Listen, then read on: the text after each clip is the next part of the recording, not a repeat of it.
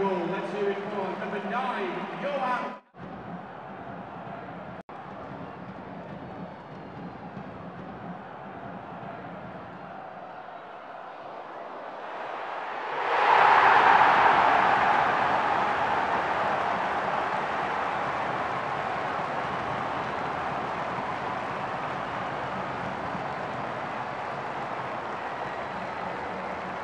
Still Chung Yong Lee says nice, and Bolton paired in importantly in front of Kevin Davis. Fabrice Muamba driven in, awkward for Aaron Hughes. What a goal!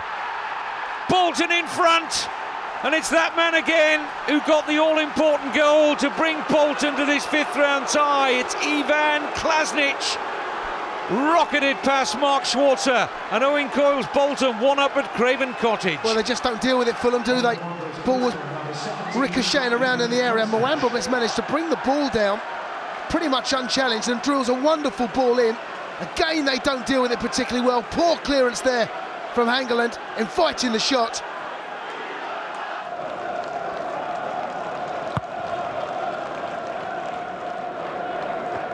Kevin Davis jump. Muamba following up.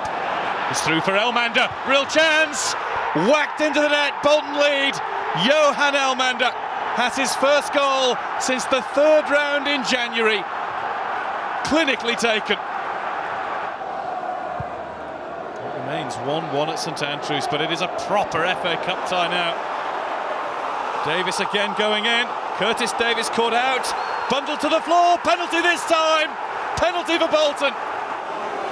Now, Kevin Davis with the chance to give Bolton Wanderers the lead. They are his fans behind that goal. They're willing this one in.